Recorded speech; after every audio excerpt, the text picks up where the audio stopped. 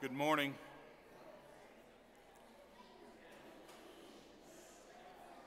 Hate to break up all the good catching up that everyone's involved in, but it's almost a minute past the top of the hour, and I do have several announcements this morning before we get started with our worship service. As usual, I will not go through everything that's on the bulletin, so please grab one out in the foyer to get caught up on all the announcements and upcoming events. First of all, as I look out in the crowd this morning, I really don't think I see any visitors, but if I've overlooked someone, I apologize for that. We do hope and pray that you feel welcome this morning and that you feel as though you are our honored guest, because that's truly the way that we feel about you. In lieu or announcements that I do have, those that are in the bulletin, Autumn would like to have a meeting down front after service this morning regarding SYC and the food that will be provided for that. So anyone that's involved in that, please meet with Autumn down front after service. Southside Church of Christ in Ozark is hosting a youth night tonight, starting at 5. If you are planning on going to that, they had asked that you RSVP on the Facebook page. VBS teachers, please have your material orders to Derek today. He's asked for that today. Rick Holliday's mother-in-law, Donna Kittle, he gave us an update Wednesday evening that she was doing better, and then Rick, I believe, is down in Branson this weekend with work, so please remember him as he's away from home, and continue to remember his mother-in-law. Scott Bailey's sister-in-law Sharon, that we had mentioned for the past few weeks, had a stroke. She has passed away, so please remember that family in your prayers. Autumn let me know that Parker's still not feeling well, so please continue to remember him. And then we were told this morning that Kevin Smith, preacher at the Lincoln congregation, his mother passed away recently. He's related to the Baileys, or at least to Scott. I don't know if that's through marriage. So please remember that family. Upcoming events, the Spring Family Retreat is coming up this week. And then tomorrow night, the bi-weekly Bible study at Bradley and Whitley's house, starting at 7. I believe they're going to be in Hebrews chapter 3 this week. And then I wanted to mention Singing Emphasis is coming up this Wednesday. That, of course, is in preparation for our Song Fest that's scheduled for August. We're continuing to learn new songs and try to refine some of the songs that we've been practicing and getting ready for that. Also, May 18th, after Wednesday night service, we'll be having a celebration for our graduate. I think we only have one this year, unless Beth's going to be able to be with us. But that's May 18th for Jensen and hopefully Beth, if she can come. The only other announcement that I have is my continuing plea for teachers that I will continue to plea for until I get all those openings filled. Again, please consider and pray about that need that we have. Last thing I'll do is we do have a note, a card here from Don and Barbara regarding Bambi and the ways that, well, I'll just read. Dear church family, words cannot be found to express our gratitude for the many ways you have reached out to the Johnson family in our heartbreak as we have lost Bambi. We love you all and appreciate each one of you, whether you made a phone call, came by, sent food, or most important, uttered a prayer for Tim and Zane. Thank you so much for the meal after the service, and thank you, Derek, for the wonderful reading and lesson that followed. Everyone who helped, thank you. Don and Barbara. And I'll put this up on the bulletin board. I'll turn things over to Chet.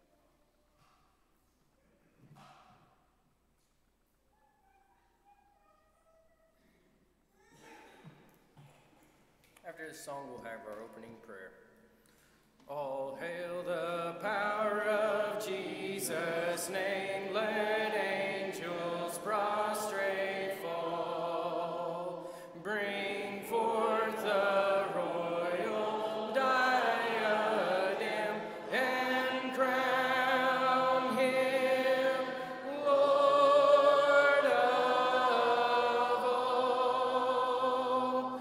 Bring forth the royal diadem and crown him Lord of all.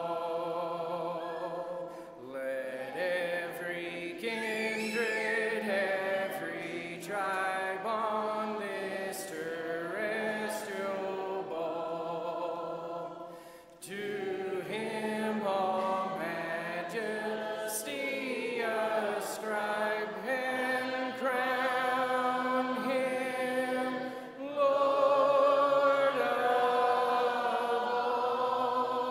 all. To him all majesty ascribe and crown him Lord of all. Oh, that with yonder sacred throng we at his feet may fall. We'll join the everlasting song and crown him Lord of all. We'll join the everlasting song and crown him Lord of all.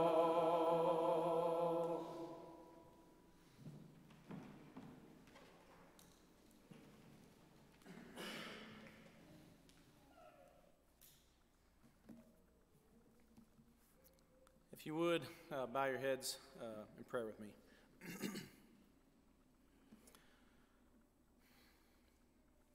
Our most gracious Heavenly Father, we approach your throne this morning, Father, so grateful to be in your presence and be with this fold, Father, and this congregation and the brotherhood here. Father, we're so thankful for the love that's present in this room, Father, for the commitment that each one of us have for you, Father, and for each other. We're grateful for the comfort and the joy that brings us. And Father, if we don't recognize that, Father, we pray that you would help us to recognize that you would help us to want to draw near to one another in this life, Father, so that we could enjoy it that much more in eternity with you. Father, we ask this morning several things, Father, that you would bless, especially our evangelistic efforts, Father, such as SYC that's coming up and approaching, that you would bless all the efforts that are put forth in that event. Everything from the organization of it, Father, and the execution of it to those that will attend, that they will be able to be with us, and that everyone involved, Father, would be affected by your words in which we study. Father, we're excited and ask a blessing for our upcoming family retreat as an opportunity, Father, that you've bestowed upon us and as a congregation to be able to have the means to get together aside from this building or aside from our regular times of worship. We pray a blessing upon that we would all draw near together, grow close together, encourage one another and support one another, learn more about one another. Father, that we could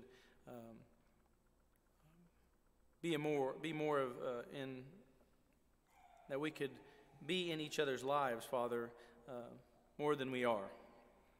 That we could fill each other up with encouragement and love and support, so that we continue to face this world that we're in. So please bless this event, Father. Father, we're mindful of those that are not with us this morning. Father, many may be have physical ailments that are keeping them from here, and we would pray that you would be with them and meet their needs as you see fit, whether it be medically, Father, or just put your healing hands on them, Father, and bring them back to or restore their health, whatever you see fit. Father, but we're especially mindful of those that are spiritually ill, Father, that oftentimes we struggle knowing what to do for them and how to help them. Father, we pray that in those cases you would open our eyes to opportunities and help us to not miss those opportunities. Father, that those individuals would know the love of you, Father. Father, we're especially mindful this morning of Tim and Zane and the loss of Bambi, Father, and we're so terribly sorry for them and for that family. And we would pray that you would comfort them as often only you can. Father, we pray that you would use this tragedy, though, Father, to bring about repentance. Father, that we may, as a congregation, that they may see through the love that we show them, Father, the refuge they have here, Father, and it would bring them back to the fold. Father, we're so grateful for the opportunities you give us, the forbearance and the long-suffering that you show us. Father, this morning we pray that you would know our gratitude, Father, that we'd show it in our worship and our praise to you, that you would be uplifted and glorified and be able to smile down upon us and be proud of us as your children. We're so thankful for your Son, Jesus, Father, and we pray that we tell you and show you that every day in our actions and our words. And it's his precious name we pray. Amen.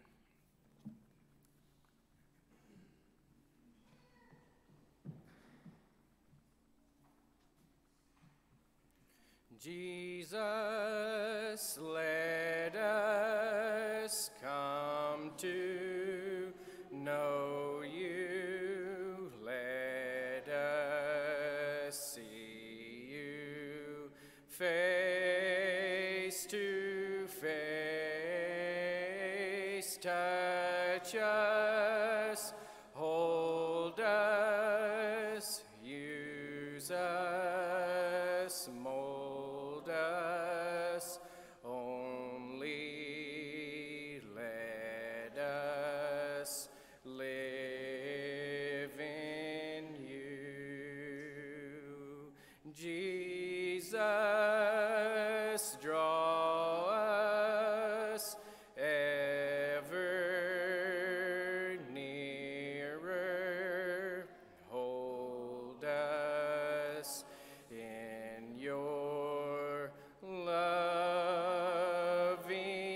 arms, wrap us in your gentle presence when the end comes. Bring us home.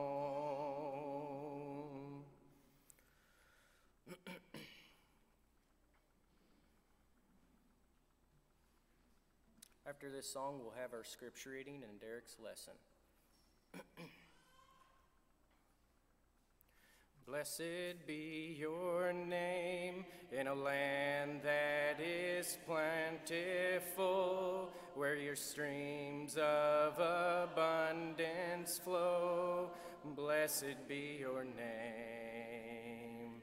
Blessed be your name when I'm found in the desert place. Though I walk through the wilderness, blessed be your name. Every blessing you pour out, I turn back to praise. When the darkness closes in, Lord, still I will say, blessed be the name of the Lord. Blessed be your name. Blessed be the name of the Lord. Blessed be your glorious name. Blessed be your name when the sun's shining down on me, when the world's all as it should be. Blessed be your name. Blessed be your name on a road marked with suffering. Though there's pain in the offering, blessed be your name. Every blessing you pour out, I turn back to praise. When the darkness closes in, Lord, still I will say, blessed be the name of the Lord. Blessed be your name. Blessed be the name of the Lord. Blessed be your glorious name. You give and take away. You give and take away. My heart will choose to say, Lord, blessed be your name. You give and take away. You give and take away. My heart will choose to say, Lord, blessed be your name. You give and take away. You give and take away. My heart will choose to say, Lord, blessed be your name. You give and take away. You give and take away. My heart will choose to say, Lord, blessed be your name. Blessed be the name of the Lord. Blessed be your name. Blessed be the name of the Lord. Blessed be your glorious name. Blessed be the name of the Lord. Blessed be your name. Blessed be the name of the Lord. Blessed be your glorious name. We'll have our scripture reading.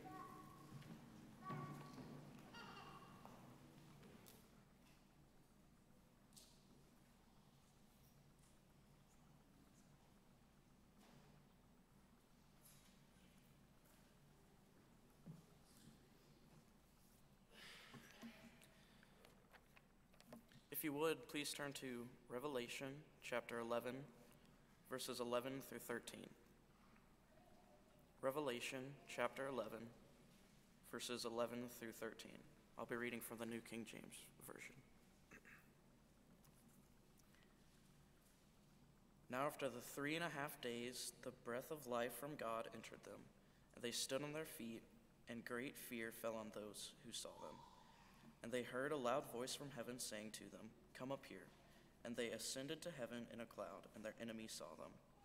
In the same hour there was a great earthquake, and a tenth of the city fell. In the earthquake 7,000 people were killed, and the rest were afraid and gave glory to the God of heaven. I have a Sunday confession to make to you. I am addicted to online shopping. I don't know if any of you can relate to me in that. Every now and then we'll have, the same day, we'll have a UPS truck, a FedEx truck, and also a package from USPS to come into our driveway. We had a neighbor, a nosy neighbor, trying to make me feel badly the other day, and said, "You ought to feel terrible that UPS guy making them pull all the way back down your driveway every day." And I have to remind, that is my economic responsibility. I am a job creator. Look at what I'm doing for the economy. Yeah, I'm an online shopper. I do that a lot. I know many of you are the same way. And I've learned through the years, the one challenge in online shopping is you can't see the product in person. And that's what people say. And I try to explain, you don't need to see the product in person anymore. And I've learned if you will just go by customer reviews, you will not go wrong. I'm telling you, it works. So if you see a product that you think is going to be good, and customers who have bought it and used it have rated it a perfect 5 out of 5 stars, you buy it like yesterday. You know it's going to be a good thing, and it's always that way.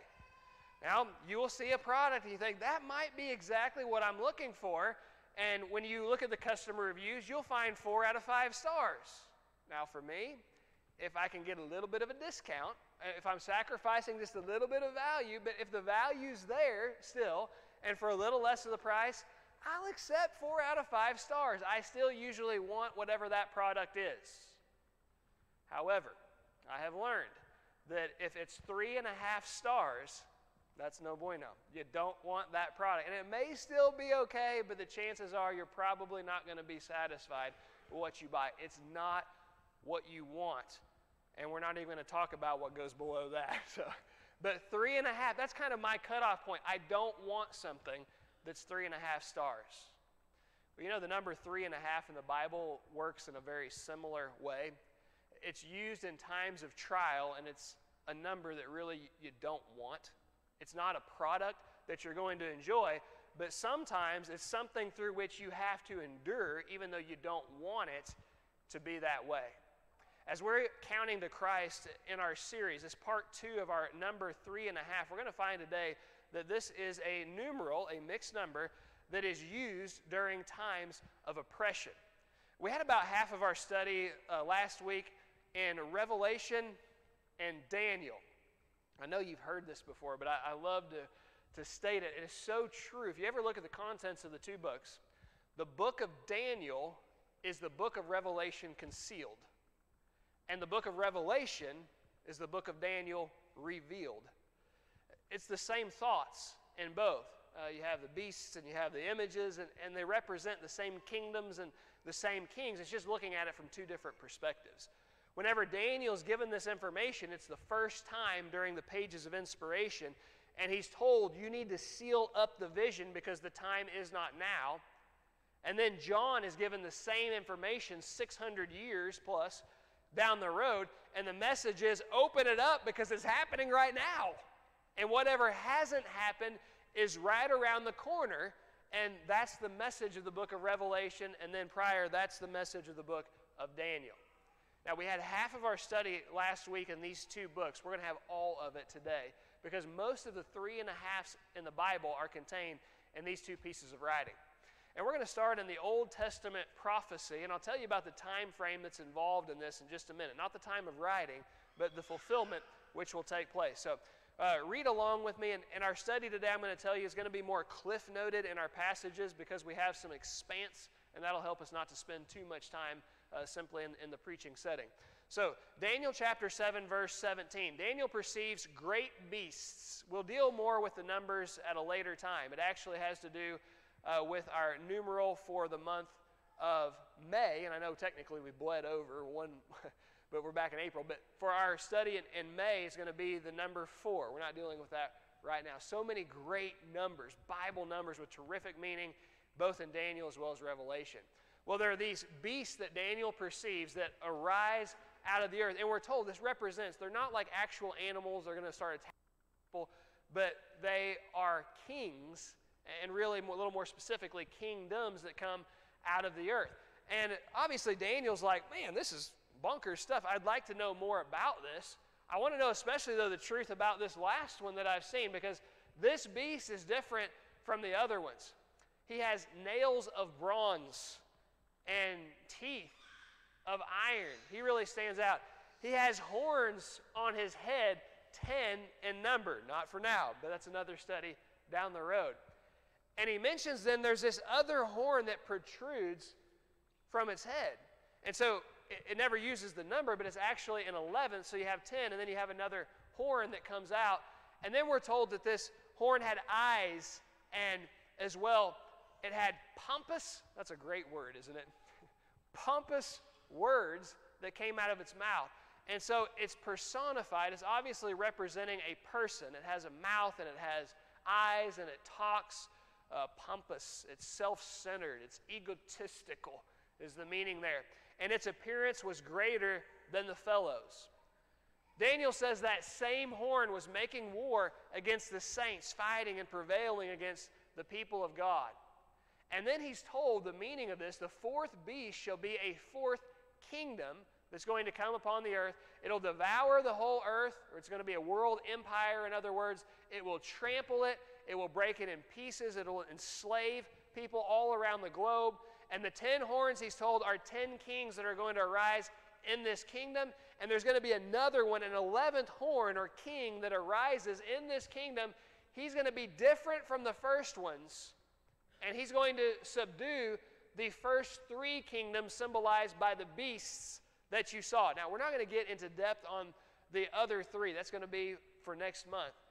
But you can't hardly talk about the number 3.5 without at least tiptoeing, maybe even dancing around the number 4. So put your tap shoes on, because we're going to have to dance around it just a little bit. But just in mentioning it. All right, so what's going on here? What is this kingdom and these 10 rulers and then an 11th ruler?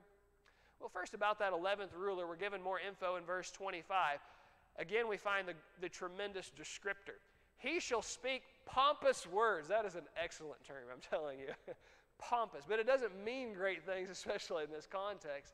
He's egocentrical, or he's so selfish, and he shall speak pompous words against the Most High.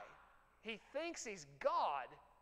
He acts as God. He shall persecute the saints of the Most High, and shall intend to change the times and the law. Then the saints shall be given into his hand, we're told, for a time. Now, we learned this last week. That's 1, or if you like algebra, that's x, 1x, okay?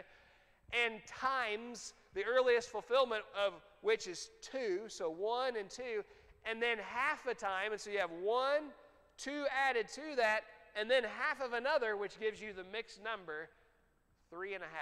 Now, we need to discuss what's going on here. And that's what Daniel's like, what am I seeing? I want to know more.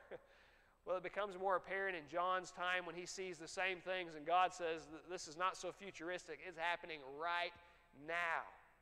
The fourth kingdom was the Roman Empire. And again, we're not going to talk about the other 3 this week.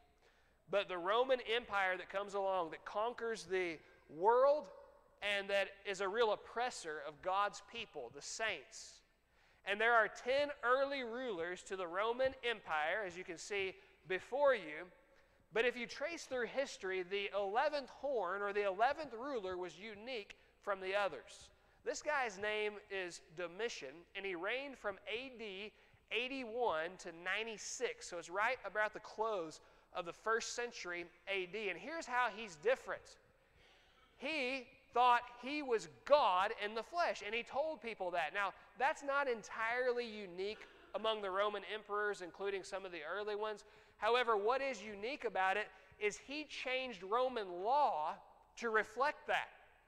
And he made it illegal not to bow down before him when he demanded it, to worship him. And he persecuted God's people because they were violating Roman law and not treating him as the deity that he demanded.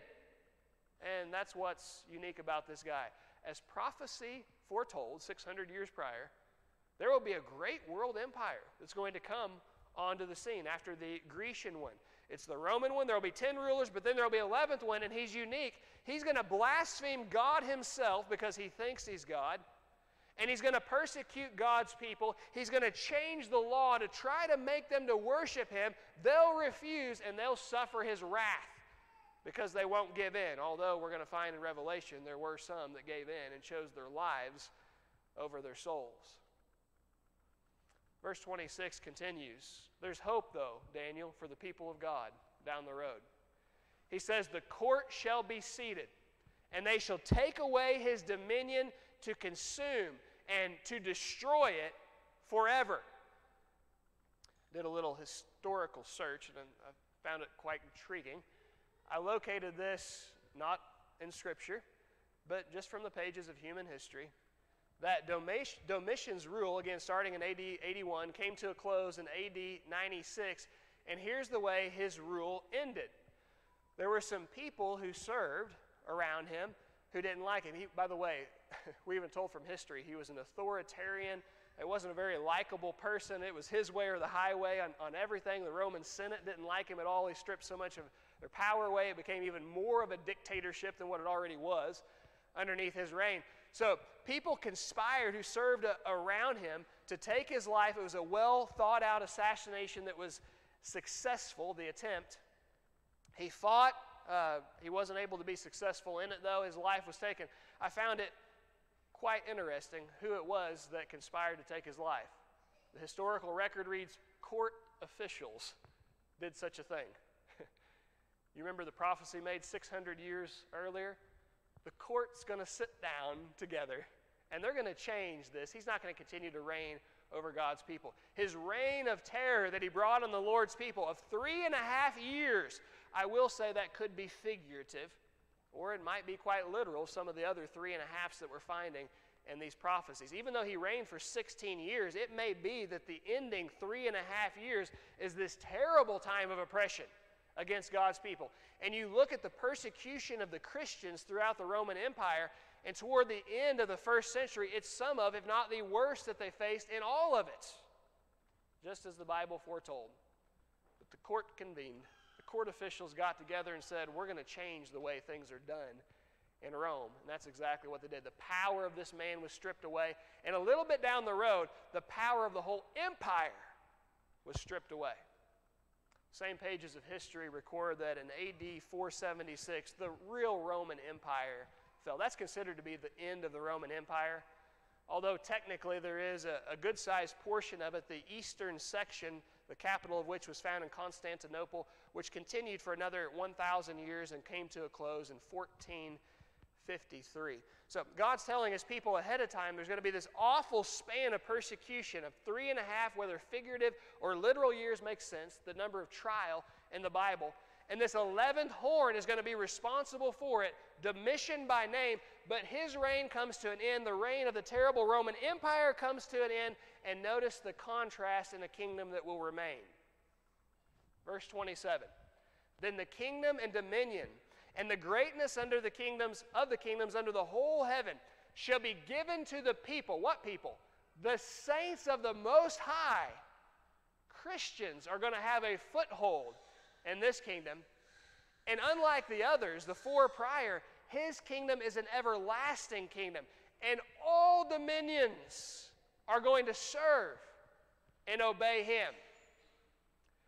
I find it noteworthy that prior to the fall of the Roman Empire in AD 476, there's a gentleman, you've probably heard of him before, by the name of Constantine, who came onto the scene. He became emperor right about AD 300. I believe it was a year before that, if I'm not mistaken.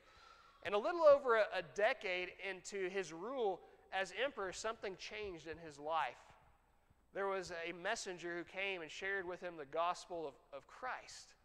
He had been a Roman pagan all of his life. He was brought up that way, and he was blown away when he finds out about Jesus. And he converts to Christianity. I wish I could tell you he became a New Testament Christian. I don't know if that's the case. But he became a Christian. He was converted to Christianity in AD 312.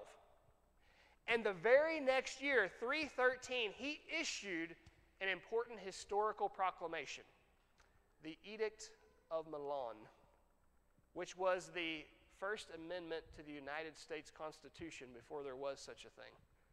For the first time, there was freedom of religion. And by the way, it's kind of interesting. He becomes a Christian, but he doesn't make everyone else become a Christian. It's not convert or die. It's you can practice freely your religion. Isn't it neat that America was established as this great Christian nation, but we don't force people to become Christians. You can freely practice your religion. We reflect the ideology of our God, freedom of choice. And that's the way he was in the Roman Empire. And so Christianity was not persecuted from that point forward for a good deal right before the Roman Empire fell. The very group that was so antagonistic toward the Christians becomes so friendly toward Christianity before it expires. Now, look at the irony in that. And then we look at the kingdom of Christ that's still in place, outlasted the Roman Empire, and has explosively grown, and all around the world, it's still thriving and doing very well in fulfillment of the prophecy. Tough time on God's saints, 3.5 years, but then forever. Look at the blessing and the benefit in contrast that's found in Jesus' kingdom. All right, that's the book of Daniel. Now what I want to do is to cross over and look at some of the fulfillment of this, which was right around the corner in the book of Revelation. Just to be clear, we're going to be backing up slightly in chronology, though. We were talking about events toward the end of the first century, and we're going to be rewinding a little bit more than a decade in the fulfillment of what's about to take place in the book of Revelation. Chapter 11, verses 1 through 3. John says, I was given a reed that was like a measuring rod, kind of like a tape measure for us. And there was an angel who stood and said, rise and measure the temple and those who worship there. Obviously talking about the Jerusalem temple that I believe was still standing at this time. But he says, leave out the court and outside the temple, because that's the area that's been given to the Gentiles. And they're going to tread the holy city, Jerusalem, underfoot for 42 months. Remember that number? If you want, feel free to. Punch into your calculator 42 in months and divide by the number of months in a year, and what number do you get? You're probably going to get a decimal in your calculator, 3.5, which as a mixed number is 3 1/2. He says, my witnesses are going to prophesy 1,260 days. It's believed by most Bible scholars that in the prophetic years, a 360-day calendar is used. And if you're wondering, well, why would that be? It's 365. And if you're going to round it, why wouldn't you round it up as we do? 5 or larger, you go up, 4 or lower, and you go down. So why wouldn't you go up to 370? It might have to do with when apocalyptic literature began to be produced. Daniel, Zechariah, that's the time of Babylonian captivity. And when Daniel and his buddies are carried away, they're educated in all the ways of the Babylonians. Today, we mainly use a 10-based number system to count things. We only have 10 numbers. It's 0 through 9, and then we start over once again. Most of the world does that. Back then, not everyone counted the same way. The Babylonians used what is called a sexagesimal system, which was a base 60. They had 60 numbers, 0 through 59. And once they would get above that, then they would start all the way back over 0 once they had carried a 1, just like we do in our base of 10 system. If you divide in your calculator 360 by 60, it's a perfect product of the number 60. And that could be the reasoning why. You round up 370 and you divide by 60, it doesn't work the same way. And that may be why it was rounded down and you have a 360-day prophetic calendar year. Here's what I want you to do in your calculator. Punch in 1260 and divide that by the number 60. I'm sorry, 360. Left off the hundreds, that's pretty important. So what's 1260 divided by 360? 3.5 perfectly, or 3 1/2. That's not a coincidence. Listen, prophecies of the Bible are so mathematically calculated. It's the brilliance of the Lord. And what he's saying to John is, I want you to take a measuring rod, and I want you to size up the city and the temple and those who worship in it. What he's saying is this: John, you are a master skilled, and God's giving you the ability to be a tremendous tailor for him. Have you ever had to be measured for your clothes because you're doing something important? I know we come from the Ozarks, and for most of us, the only time we've ever been measured for anything is if a buddy invited us to be a part of a wedding. We're just not that important. But that's really neat how they do it. Man, they are. There's, and then you get it, and it's like, I've never had anything that fits so great. Well, that's what a tailor does. Fits the clothes to the perfect size of the person. What John is doing with the people of God of the Old Testament and with the temple and with the city of Jerusalem, like a skilled tailor, he's measuring them not for clothes, but for judgment that fits them just the way it ought to be. And God says, my judgment's going to be poured out on them for 1,260 days, no matter how you slice it, 3.5 or 3.5 years. The number of trial is about to be brought upon the holy people of the Old Testament. But he says, prior to that, I'm going to send my 2 witnesses to prophesy against them in sackcloth, to try to get them to reform their ways because of what's about to befall them. Who are these 2 witnesses? And by the way, you remember the number 2? What does that tell you in Scripture? It's the power number. 2 powerful testimonies is the meaning of that God is bringing against his people. It's widely considered to be, these are the Old and New Testaments, respectively, both of which thoroughly tell of the demise of God's people in the New Testament, Old Testament, but New Testament fulfillment in the destruction of Jerusalem. I'm not really convinced that's the case, and I'll tell you why. I think there's another real possibility here. Verses 7 through 10 go on to read, and when they finish their testimony, the beast that ascends out of the bottomless pit. Now, naturally, we would think, oh, that's Satan. No, he's the dragon and he's the serpent in Revelation. The beast, remember, the beasts are representatives of kingdoms, and this is going to be the Roman Empire in fulfillment. The Roman Empire is going to make war against the people of God, and they're going to make war against the holy city of the Old Testament, overcome them, kill them. Their dead bodies are going to lie in the street of the great city where also our Lord was crucified. You see, we're talking about the city of Jerusalem. Then those from the nations are going to see their bodies, guess how long?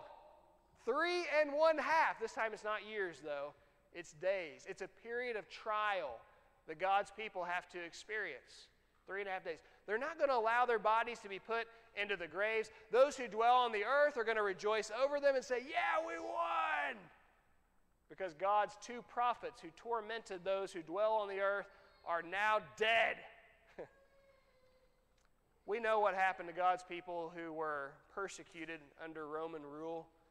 We often talk about how they lost their lives in being beheaded, crucified like Jesus, fed to lions, and these are all true. But this one we don't often bring out as much, and that's that they were also dipped in hot wax, and they were lifted along the important cities of Rome, the streets, and they were lit on fire, and they became human candles, human torches to light the roadways of Rome at night.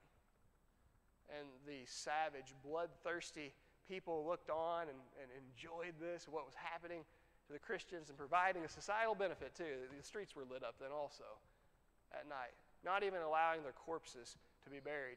Those who were brutally murdered would be tied to animals or chariots and dragged through the cities in shame, and people, yeah, look at what we're doing to these Christians. That'll teach them a lesson. Not allowing their bodies to be buried. The 2 witnesses receive this treatment, God says. I don't believe this is a reference to the Old and New Testaments, although it could figuratively be possible. I think he's talking about real people who are giving the testimonies that came from Scripture, or often were written in Scripture. I think he's talking about an important class that announced God's doom that he was bringing on Jerusalem. They're often connected in the New Testament. Ephesians, twice you find it. Contextually in Revelation, chapter 18, verse 20, you find the apostles and the prophets who were simply parroting the Lord's message about what would come to Jerusalem linked together. I believe this is the treatment that the apostles and the prophets during this terrible span of 3.5 received in persecution for their good work that they were doing for God. But the good news is this, once again, it's not going to last forever. It's 3.5, and there's an ending to the 3.5, the period of trial. Verses 11 through 13. After the 3.5 days, The breath of life entered them. They stood on their feet, and great fear fell on all those who saw them. They ascended to heaven in a cloud. There was a great earthquake. 7,000 people, that's an important biblical number, which is actually a multiple. It's 10 cubed times the perfect number, 7. So 10 cubed times 7. That's significant too, but for a later time. And the rest were afraid, and they gave glory to the God of heaven. Now we know a lot of Revelation and Daniel is written in figurative terms. Not everything is figurative in it, but many of the things are, and I believe that's the case here. I don't think the apostles and prophets literally rise from the grave, but they think, as with Jesus, if we can kill the messengers, we kill the message, and then it's over. But then they see these signs starting to unfold and specifically mention earthquakes, and they realize, uh-oh, the message is resurrected, alive and well. What they said is true, and we see it now coming to pass. And it's not just the earthquakes, although it's brought out here. They're repeating what Jesus taught. He said there would be earthquakes, there would be wars and rumors of wars, there would be famines and diseases. And this isn't the fullness of the trial to be experienced. No, Jesus says these are just the beginning of the worst trial that humanity has ever seen. And they see the message resurrected.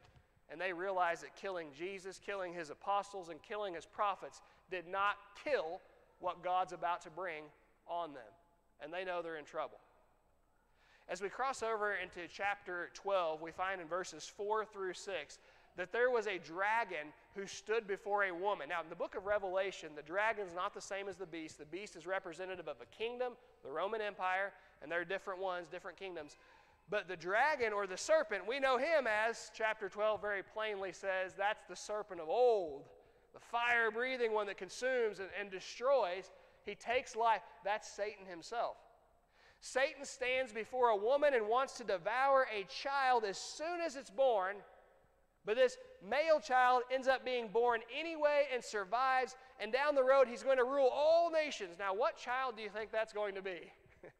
That's Satan versus Christ in chapter 12. And isn't that cool? You have this immensely powerful mythological creature and a dragon and a little innocent, helpless baby, and yet he can't kill that baby, no matter how hard he tries, because of the power of God being within and behind him.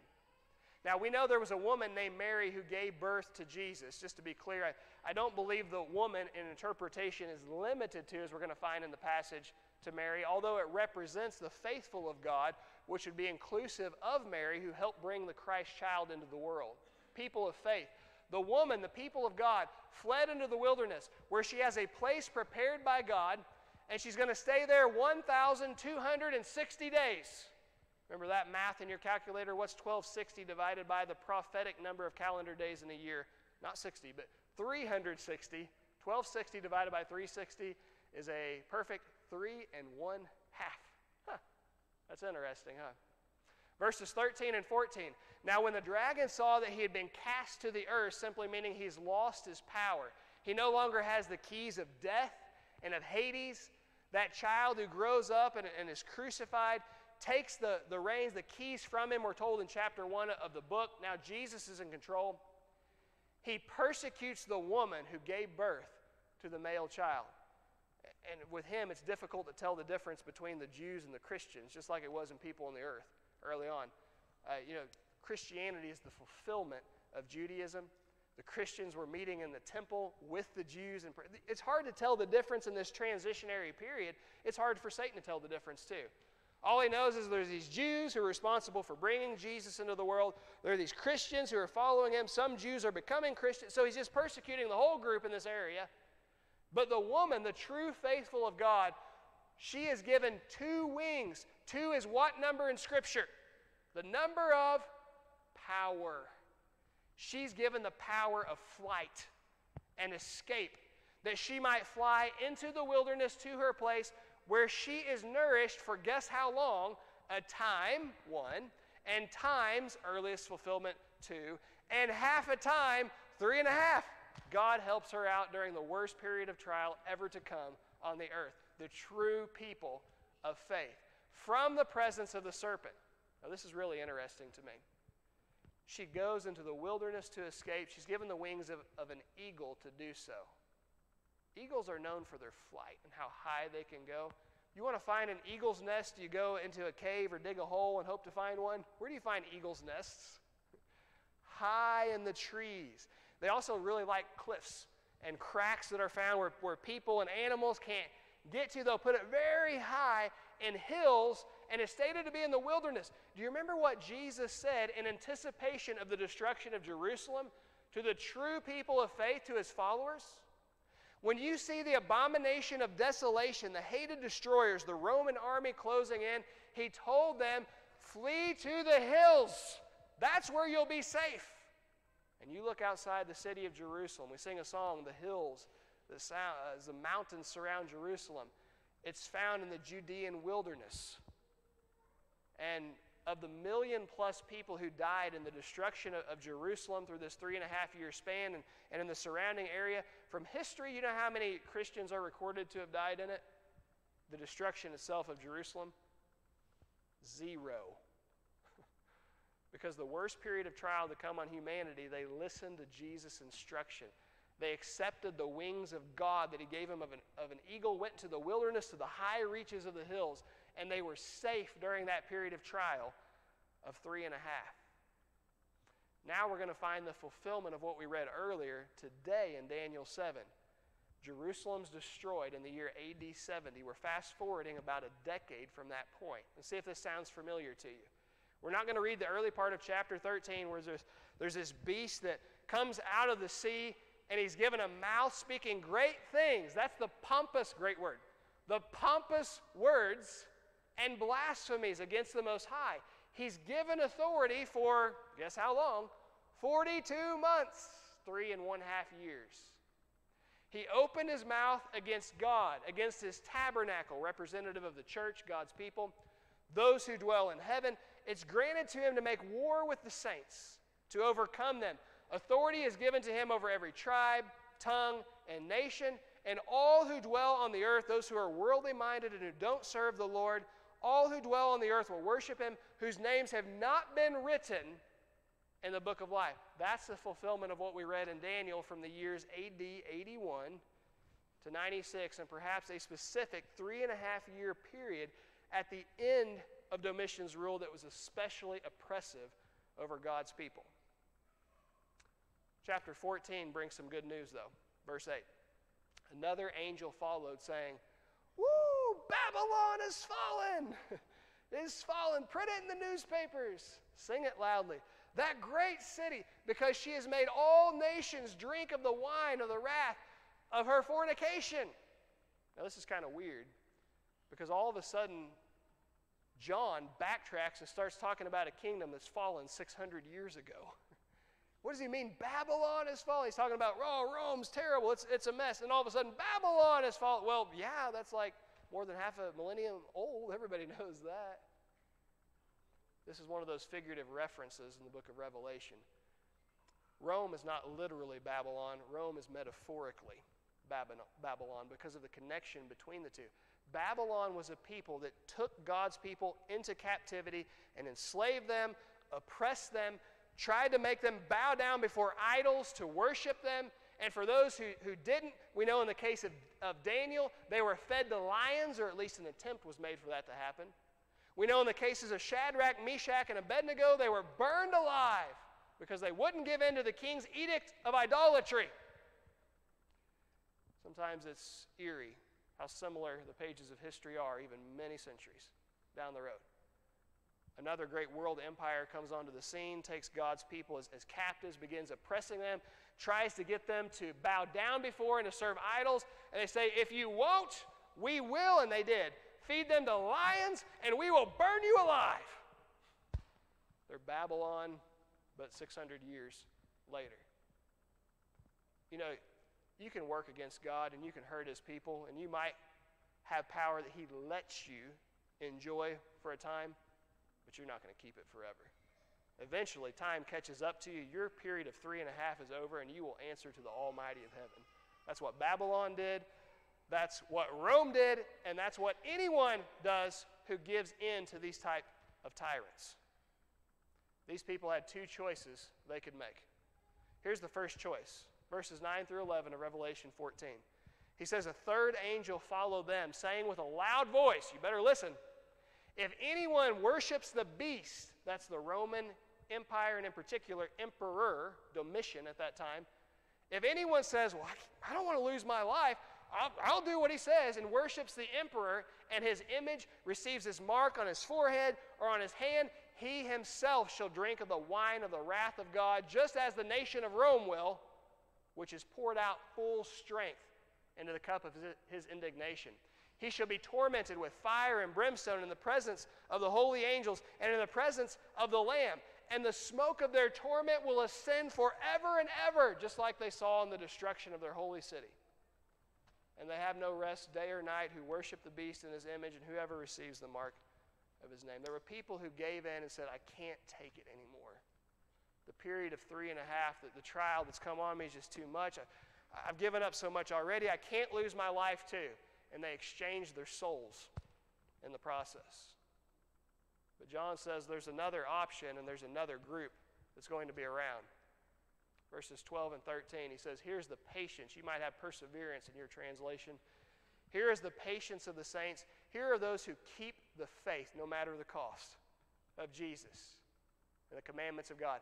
Then I heard a voice from heaven saying to me, write, blessed are the dead, those who actually end up giving their lives. Blessed are those who die in the Lord from now on. Yes, says the Spirit, that they may rest from their labors and their works do follow them. There were some who said, we've experienced a 3.5 and it was rough. Fast forward a decade. Here's another period of 3.5 years and this is awful. But we don't care. We're going to hold on all the way firmly to the end. And as we close, I want to share just a few brief stories of those with you. The Apostle Peter himself was threatened with a terrible demise. You had better do things our way or we're going to crucify you. Peter said, oh, okay. Do you mind whenever you crucify me just to flip me upside down because I don't feel like I deserve to go out the same way that my Lord did for me. Do you mind to do that for me? You think he was afraid of death and what was on the other side? You have the Apostle Paul, who we have recorded from history, was beheaded in the city of Rome, and they really thought they were going to get him with this one. Oh, we'll have him quaking in his boots. Well, the first time he's imprisoned by the Romans and he thinks he might be giving his life, he writes to the Philippian church in the first chapter, and he says, guys, this is a tough choice for me because I really want to be beheaded right now and go ahead to my reward to be with Jesus. But then I think about you and what your needs are, and I think, well, I probably ought to try to stick around for a little bit longer to help these people out. Does it sound like he was afraid of what was on the other side? John sees all this scary stuff in the book of Revelation. He mentions kind of like Daniel, he falls, the strength leads him. It takes a touch of the Almighty so he can stand up and even keep going. He sees all these scary things and how the Lord's going to come and bring all this judgment.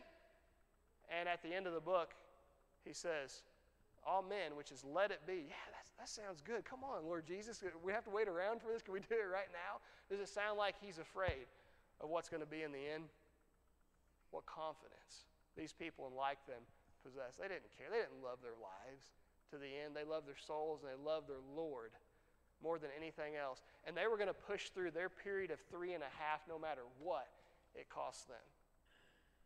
I mentioned to you last week, I bet everybody in this room right now has some kind of 3.5 going on in his or her life. Some kind of trial. And I bet every one of us, if we're honest, man to man, woman to woman, boy to boy, girl to girl, could say, I've thought about, is it really worth it? Can I push through that much more? And then you say, what am I going to snap out of it? Of course, it's all going to be worth it. But it does. The thought cross your mind. The dragon tempts you. The beast tries to force you to give in. Do you have the kind of confidence that these servants of the Lord had? And they said, I don't care what it costs me in this life. I will not allow my soul to be taken from me. I will not allow my relationship with the Lord to be impaired. There's a reason they had the confidence that they did. Revelation chapter 20 says it in verse 6. They were among those found to be blessed and holy because they had taken part in the first resurrection. And if you do that, the second death, which is being cast into hell, your body and your spirit combined, has no power over you. And in translation, it's this. If you've undergone the first resurrection. There's a second resurrection when all the bodies come out of the grave in the end, a final one. But the first resurrection is being united with Christ in baptism to live for Him. And if you've come up from the watery grave and you're living a life for Jesus, the second death has no threat to you. If you've undergone the first resurrection, you will only die once. There is no second death in your future. But if you skip the first resurrection, you have two deaths that you must die. These people had been through the first resurrection, and so they had no fear of the second death. Jesus encourages people in the early part of this letter going through tremendous persecution. He says in chapter 2 and verse 10, don't fear any of the things that this period of trial has to bring your way. But he says, be faithful until, even to the point of, if it costs you your life, and you won't lose, but you will gain everything in the end. I will give you the crown of life. You'll be victorious. I will make you kings and queens, ruling with me in heaven, is the message of Revelation. And then we look at Jesus and we say, well, that's easy for God in heaven to look down on us and all of our trials on earth and to say, that's easy to say for the one who's ruling as a victorious king right now. But do you realize through what Jesus went to get to that point? Before he wore the victory crown of a king, he quite literally made himself wear the crown of suffering first. He wore a crown of thorns on his head, go figure, for a period of 3.5. He went through torture in his ministry on the earth, culminating with his crucifixion, so that he could wear the victorious kingly crown. And now he advertises, I want to give you the crown of victory. I want to make you kings and queens of heaven, to be able to rule with me. But you have to do it my way and understand that first there's a period of 3.5 through which you have to go on this earth. There will be trials and sufferings, just as I had to wear the crown of thorns first for you. If you're going through that period of 3.5 in your life right now and you're trying to do it alone, you don't need me to tell you that's not working out very well. And you need some help. You're not strong enough. You need the strength of the Almighty to help push you through. And if you're looking at having that kind of strength, and so you have the confidence, you know what awaits you on the other side, you have the opportunity to have Jesus within you and to shine through you and to strengthen you through all your trials to get to the other side of the 3.5 so that you can have blessing untold with Him, the crown of victory, and to get to be a king or a queen in heaven alongside Him. And if you need that in your life, if you made the decision to do something about it today, come and count your way to Jesus while we stand and sing together.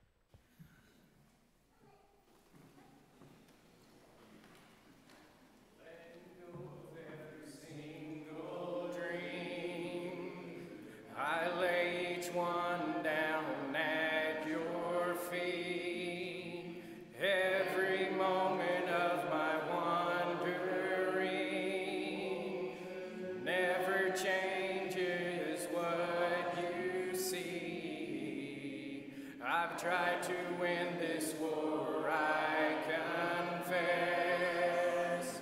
My hands are weary, I need your rest. Mighty warrior, king of the fight, no matter what I face, you're by my side. When you don't move the mountains, I'm needing you to move. When you don't part the waters, I wish I could walk through. When you don't give the answers as I cry out to you, I will trust, I will trust, I will trust in you. Truth is, you know what tomorrow brings. There's not a day ahead you have not seen. So in all things be my life and breath. I want what you want, Lord, and nothing less. When you don't move the mountains, I'm needing you to move. When you don't part the waters, I wish I could you don't give the answers as I cry out to you. I will trust, I will trust, I will trust in you. I will trust in you. You are my strength and comfort. You are my steady hand. You are my firm foundation, the rock on which I stand. Your ways are always higher. Your plans are always good. There's not a place where I'll go you've not already stood. When you don't move the mountains, I'm needing you to move. When you don't part the waters, I wish I could walk through. When you don't give the answers as I cry out to you, I will trust, I will trust, I will trust in you. I will trust in you. I will trust in you.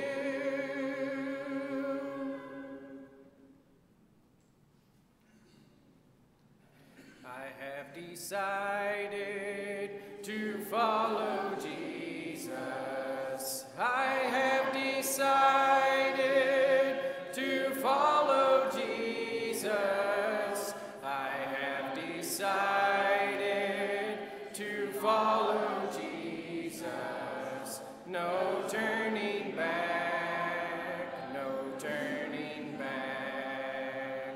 The world behind me, the cross before me. The world behind me, the cross before me. The world behind me, the cross before me. No turning back, no turning back. My cross I'll carry till I see Jesus. My cross I'll carry till I see Jesus. My cross I'll carry till I see Jesus. No turning back, I'll follow him. Will you decide now to follow Jesus? Will you decide now to follow Jesus? Will you decide now to follow Jesus? No turning back, no turning back. You can be seated. We'll use this song to prepare our minds for the Lord's Supper.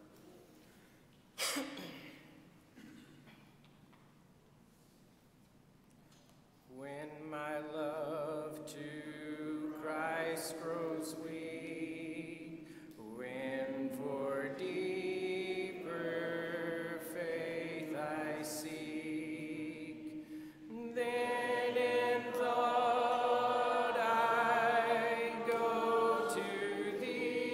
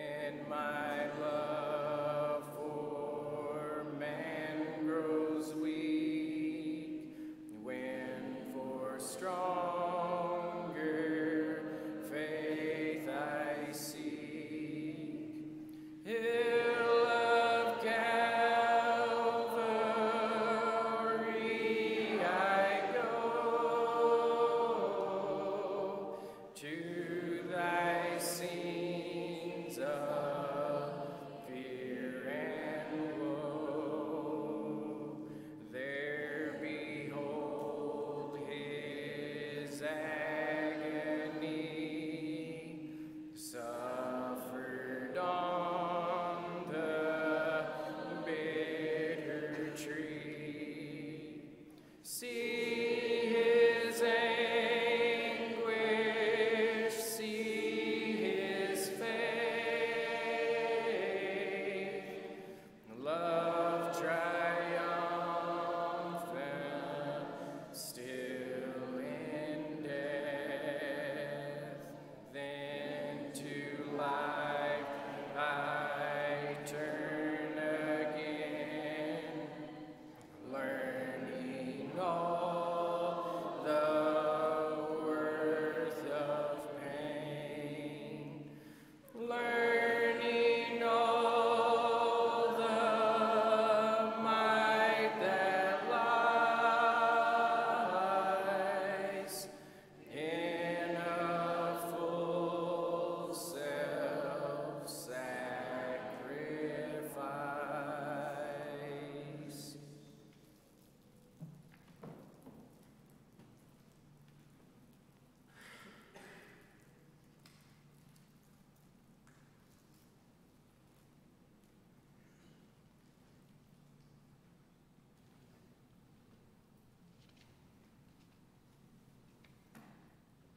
An age-old tradition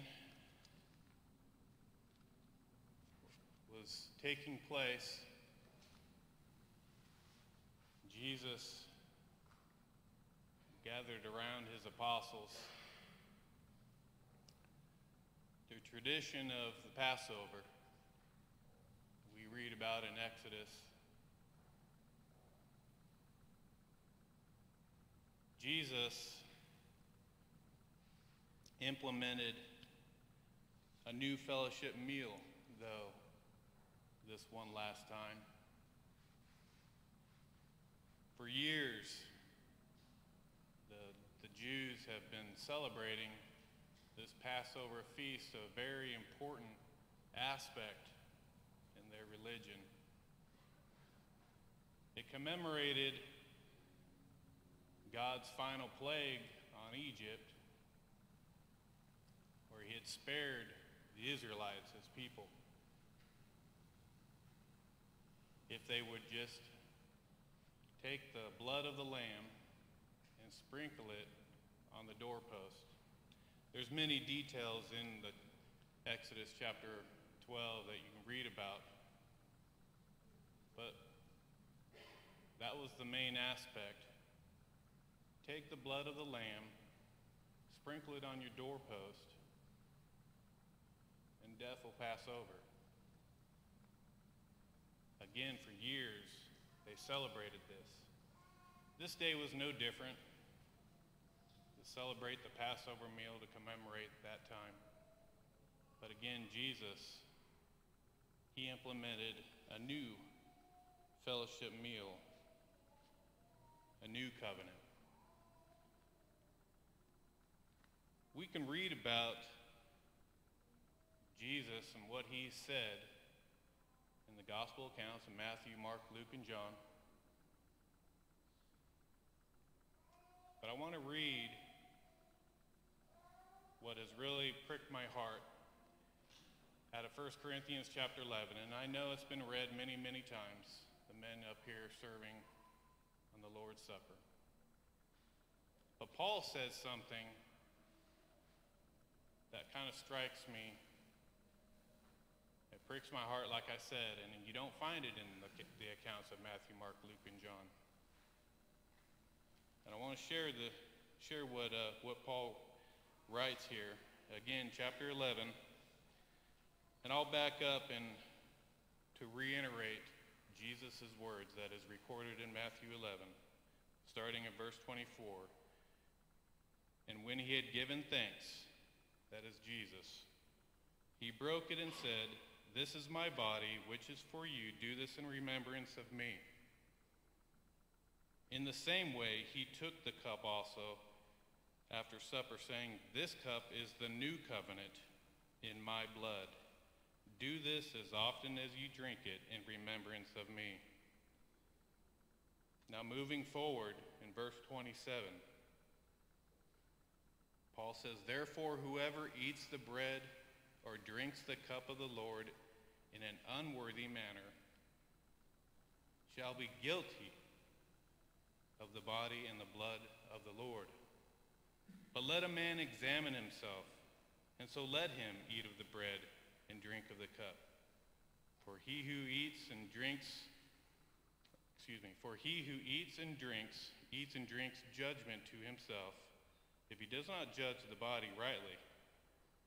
For this reason many among you are weak and sick, and a number are asleep." I read that,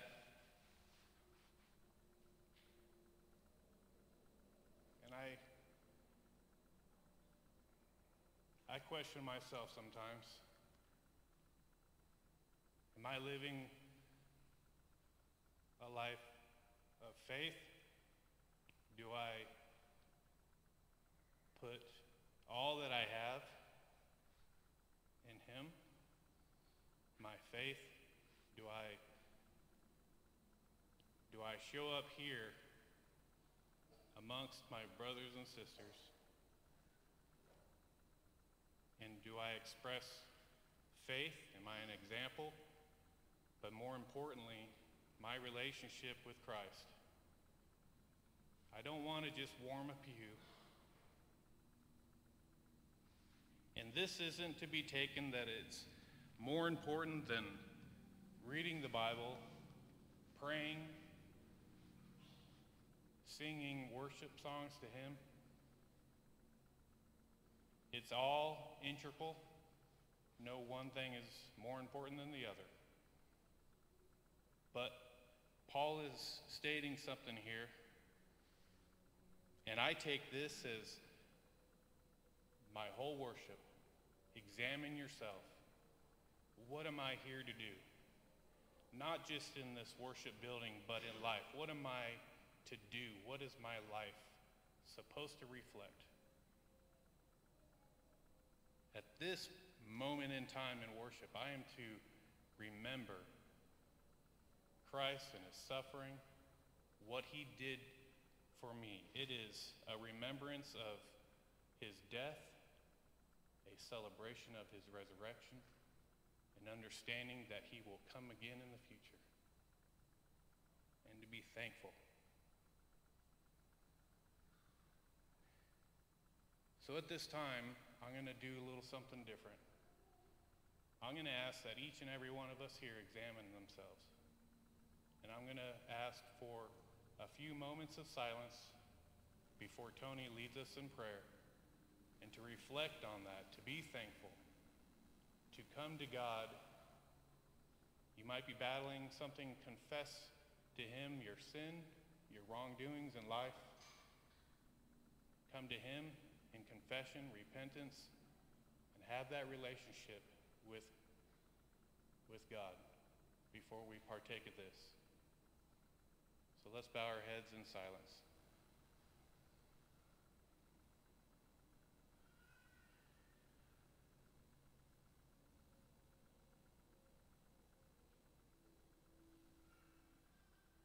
Our Father who art in heaven, holy be your name.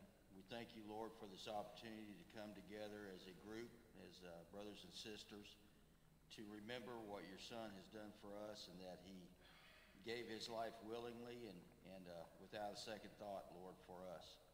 I pray that at this time that we partake of this bread, that we reflect our lives and understand that this is not just for the moment, but for each and every moment and all decisions that we make, that we look to Him for answers. Help us to reflect on His suffering and His love that He gave us. And it's through His name we pray. Amen. Amen.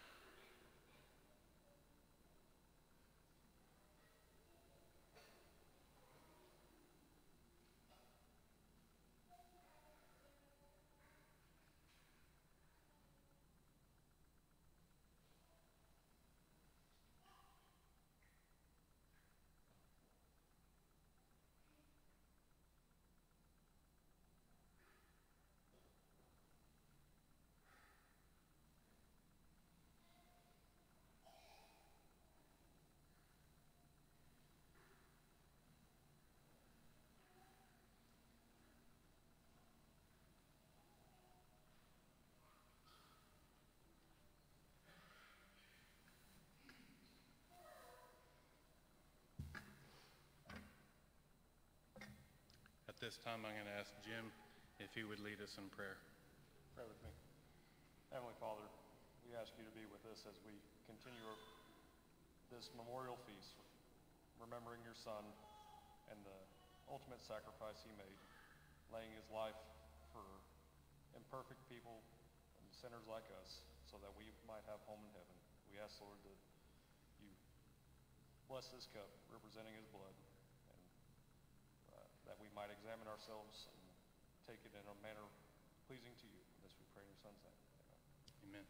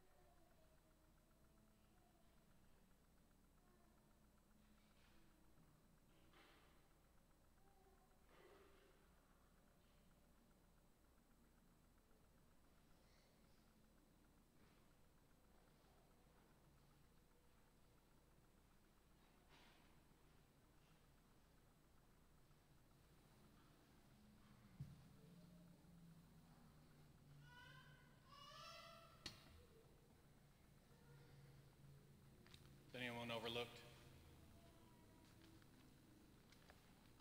That concludes the Lord's Supper. It's a separate act. We find it convenient to set aside this time to be thankful for the things that we have been given in this life, what we've been blessed with, and to give back, and for the sole purpose of building the kingdom of God. I'd like to read again from 1 Corinthians chapter 16. Paul writes, "Now concerning the collection for the saints, as I directed the churches of Galatia, so do you also." Verse 2, "On the first day of every week, let each one of you put aside and save as he may prosper, that no collection be made when I come." We read also in Scripture that it's a giving heart that is to be given or to give back to further the kingdom of God. through hearts of giving, through a giving heart, I should say. At this time, we'll offer a thanks and prayer. Dear Heavenly Father, we again come to you on bended knee, Father, so very thankful for the opportunities that you give us, not only to gather together, Father, to come together as your people, to fellowship, and to most especially worship you, Father, but to, at this time, to have the opportunity to give back. Father, you are the ruler of our lives. We pray for forgiveness in the times that we do fall short, Father, but at this time we offer thanks, and we pray that the funds given from each and every one here, Father, that it be used in a meaningful way to build your kingdom, to glorify you only, Father.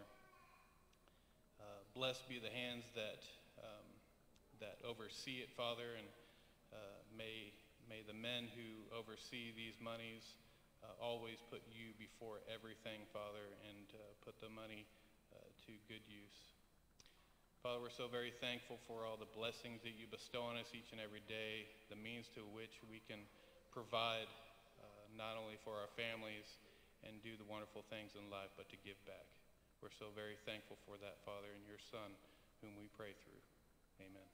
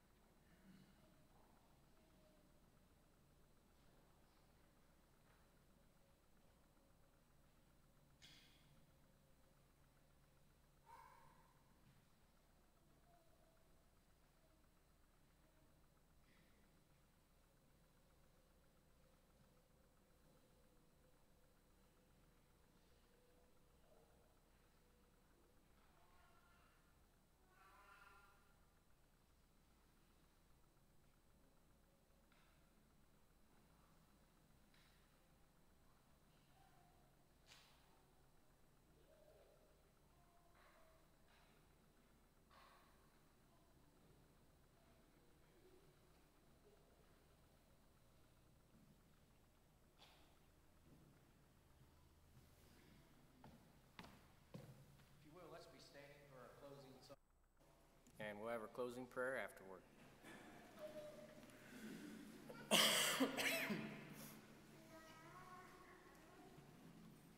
Who am I that the highest King would welcome me? I was lost, but he brought me in. Oh, his love for me. Oh, his love for me. Who the Son sets free, oh, is free indeed. I'm a child of God, yes I am. In my Father's house, there's a place for me. I'm a child of God, yes I am. Free at last he has ransomed me, his grace runs deep. While I was a slave to sin, Jesus died for me. Yes, he died for me. Who the Son sets free, no is free indeed. I'm a child of God, yes I am. In my Father's house, there's a place for me. I'm a child of God.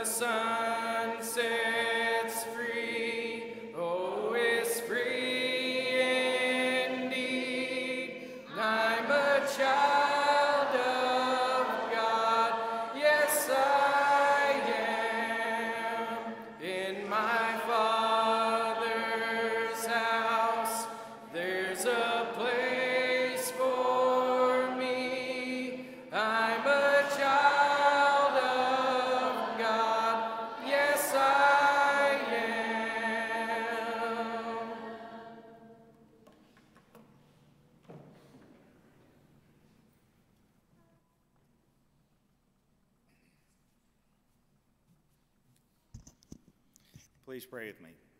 Almighty God and Father, what a wonderful opportunity to come together and assemble in this place to worship you and give you the praise that we desire to do and that you're so worthy of.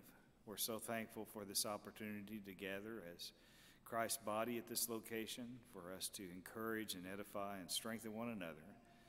And we're so thankful for the measure of health that's allowed us to do that. We're mindful of those who are ailing with various health issues and they're on our prayer list, and we ask your continued blessing on them. We ask, Father, that you be with us as we begin this new week.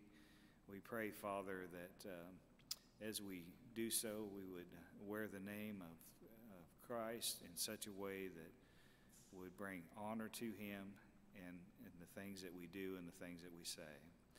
We do ask you forgive us if we fail you in any way, and we pray it in Jesus' name.